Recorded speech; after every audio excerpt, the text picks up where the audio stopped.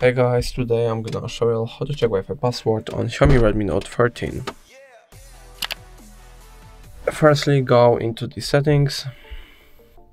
Now tap on the Wi-Fi, tap on the network that you're connected to.